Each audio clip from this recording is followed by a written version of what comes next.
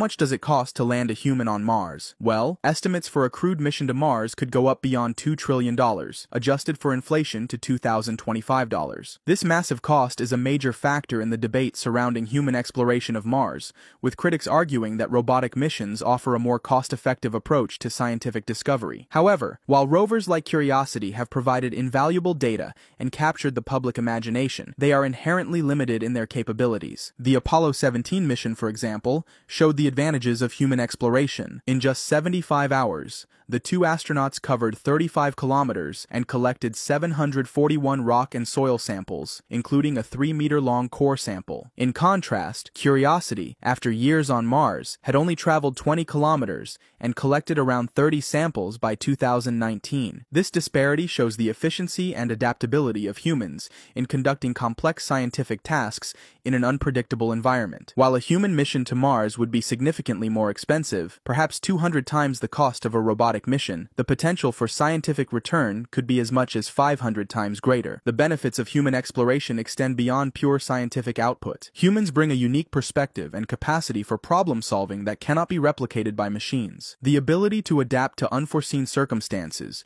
repair equipment, and make real-time decisions significantly enhances the mission's success rate. On top of that, the presence of humans on Mars would undoubtedly inspire greater public engagement and excitement, fostering a renewed appreciation for space exploration and its potential to advance our understanding of the universe.